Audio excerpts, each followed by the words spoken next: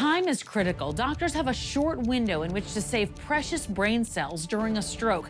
It is a race against the clock. Time lost is brain lost. Once a patient is evaluated by the stroke team, a CAT scan will be done to obtain imagery of the brain that would reveal if a stroke did occur.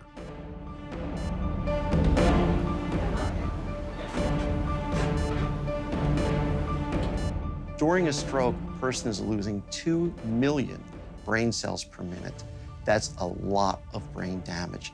We do everything we can to reverse that damage, and the sooner we can treat a person, even if it's a matter of minutes, makes a big difference. The drug Alteplase, commonly called TPA, is a clot buster. It basically is given by vein and goes into the blood vessel and chews up the blood clot, allowing restoration of blood flow and trying to prevent and reverse any damage that has occurred. Here at Overlook Medical Center in Summit, New Jersey, the Stroke Center is making great strides in cutting down the amount of time it takes to treat a stroke patient who arrives at the ER. Inside the ambulance, groundbreaking telemedicine technology is making it all possible. Hi, Dr. Belt. You have a stroke for me? Calling for a TeleStroke consult? Okay, I'll pick up right now. Can you tell me the story, what happened to you? This is TeleStroke Technology. It's a game changer for diagnosing stroke. When called to a stroke emergency, paramedics carry this portable device into the ambulance and immediately connect with a stroke neurologist who uses a laptop or an iPad to conduct a rapid evaluation before the patient arrives at the ER. Go up high. Go up in the upper quadrant. Let's have the patient follow your finger to the right. Good. Now go to the left. If we use the TeleStroke technology on the ambulance, as opposed to having the patient come to the emergency room for saving brain cells. 1, 2, 3, 4, 5. You can put it down. Paramedics are the first line of defense in carrying out rapid treatment for a patient.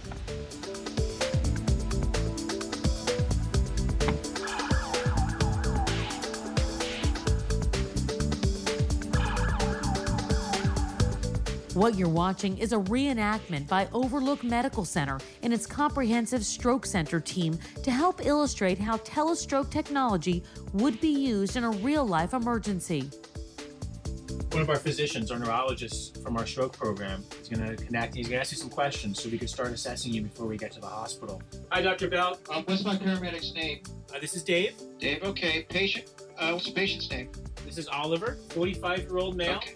And he is having some left-sided weakness and numbness that started right around 6 o'clock while he was eating dinner with his wife. She witnessed it. History of hypertension and high cholesterol. He takes Lipitor, and he takes lisinopril. Okay, let's go through the exam.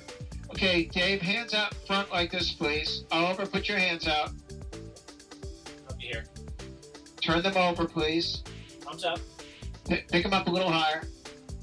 And now, let's see. Let them go, Dave. Let's see where they Try go. to hold them there, Oliver. Close your eyes. Close your eyes, Oliver. Okay, fine. You can let it go. Okay, Oliver, put your hand down. Oliver, keep your eyes closed. Dave, I want you to touch one hand, then the other, simultaneous, and ask Oliver where he's being touched. Okay. Oliver, where am I touching you right now? Which side? Okay. How about now? My right side. Okay. How about now? My right side. Just on the right. Okay. Okay, so he's extinguishing the left, right, Dave? Correct. Only filling on the right, not on the left. Okay. Dave, I want you to have Oliver lift up his left leg and hold it up off the stretcher. Okay. You lift up this Can you left bring leg. it up for me? Try to hold it up. Okay. Can you hold it there? Count of 5. Hold it there for 1. 5 seconds. Okay, let it go. How about the right leg? Okay.